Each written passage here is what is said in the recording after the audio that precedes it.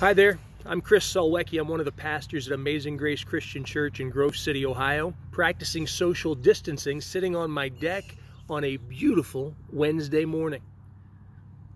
You know, we are faced every day with countless decisions, and let's be honest, some of the choices we have to make in these days are different and more challenging than we're used to.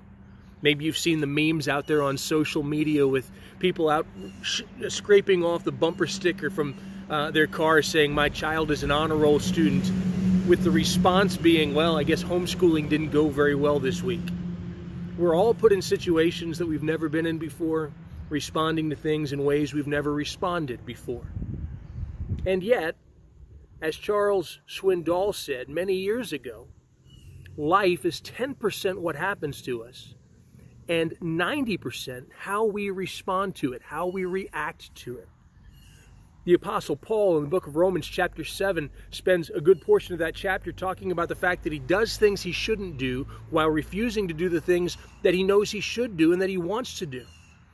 And when he comes down to it, his analysis of the situation is not necessarily that he's a bad person because he's been transformed by the blood of Christ. His response is, it's not me that's doing these things, but it's the sinful nature living within me.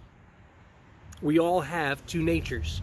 There's an old poem that a good friend of mine read to me and said to me many, many times over the course of my ministry career early on. It says, "Two natures beat within my breast. One is foul, one is blessed. One I love, one I hate, but the one I feed will dominate."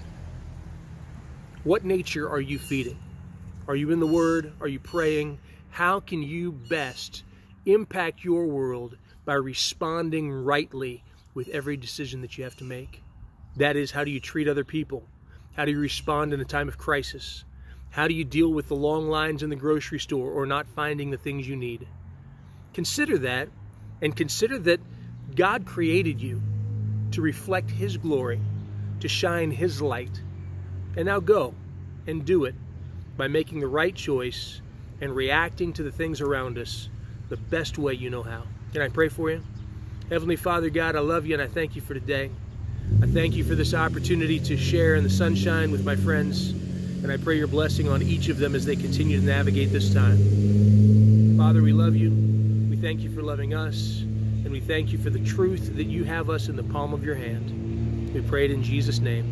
Amen. Well, it's been good talking to you. Tonight at 7 o'clock, I'm doing an online Bible study on Zoom on the Minor Prophets. If you're interested in that, you can email me at chris@myagcc.org.